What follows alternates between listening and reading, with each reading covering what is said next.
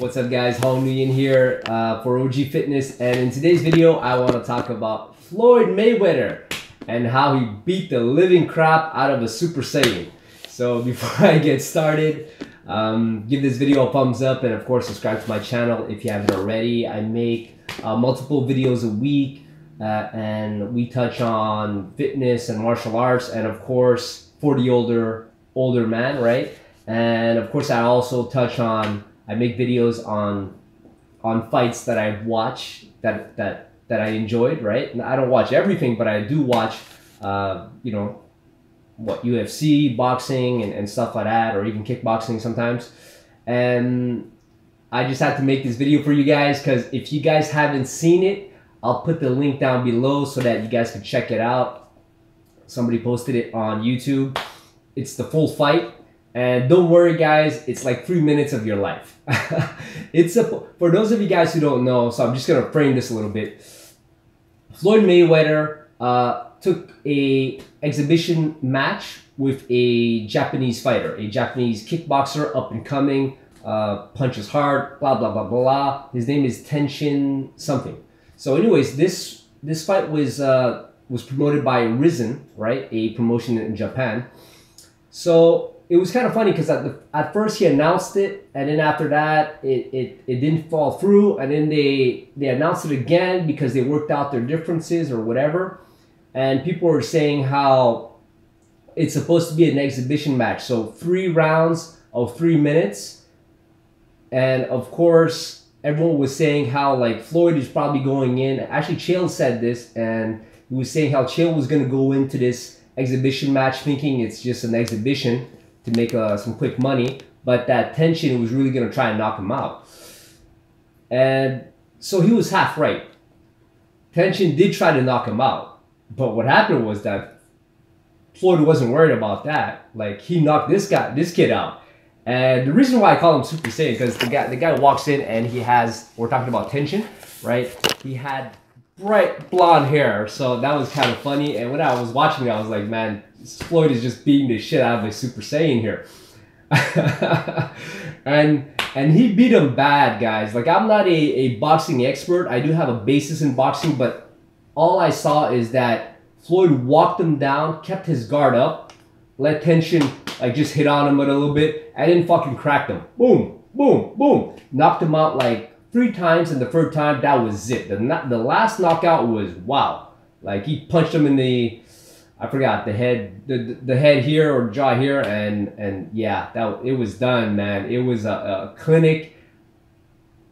Floyd was laughing the whole time, smiling the whole time, was toying with him, saw him throwing bombs, wasn't even worried about it, just, you know, took it or just like moved out of the way somewhat, and it was a beatdown. It was a clinic. It was so funny. And I kind of feel bad for that kid because he probably really thought that he was going to knock out the greatest boxer of all time, in my opinion, defensively. And also, well, just the fact that he never lost. I mean, say what you may about Money Mayweather, but and I think, and oh, wait. The Japanese guy, Tenshin, right? Like, he was crying at the end when he got up.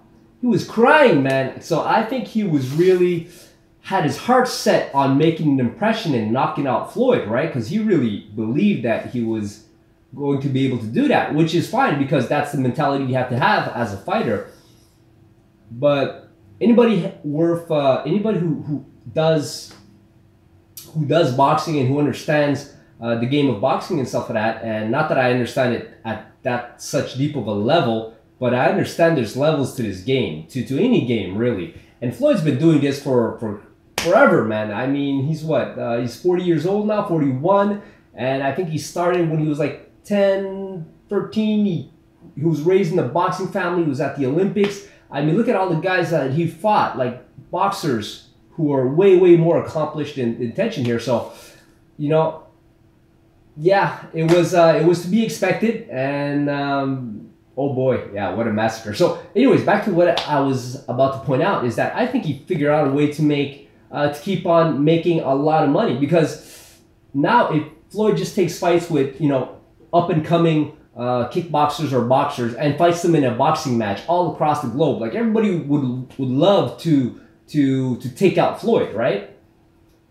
And of course, people would pay to see it, and you know the whole country's backing up their boy. You know, like Japan, everyone was there. Yeah, you know, Tenshin, yeah, Tenshin. You know, and then Floyd just beats the living shit out of them, and he did it like as if it was nothing. I'm sure he has sparring rounds at his club, at his boxing club, that are more challenging than that. It's not to insult Tenshin, but this is the greatest boxer of all time we're talking about here. So I think I'm happy for Floyd. So because at his age too, he doesn't want to be competing with like other boxers that like he's beyond that now at this point. You know, I feel as though, you know, he made his money, he made some good investments. That's debatable, right? Like some people say he's broke and blah blah blah, but whatever, you know. I mean, it's an extra. It's because he loves boxing. It's part of him, right? But he's not. I don't think he's at this point feels like training and coming out of retirement, training as a. I mean, no, he's past that. He's done. His legacy is set. So now he just has to, you know, fly around the globe, take challenges with these up and coming.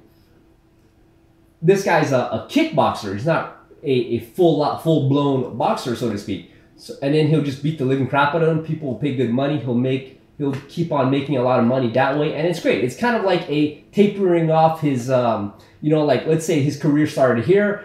He got to the summit, stayed there for X amount of years, and now he's just tapering off. But you know, instead of tapering off, well, he's taking lesser, not as challenging forms of competition, right? If you want to put it like, and he's just like beating him up and having his fun, and it's kind of like his way of, you know, easing into his old age by beating up these up and coming, but guys he could beat like this, like with a hand tied behind his back. I feel that he could have beat this guy literally with just one arm.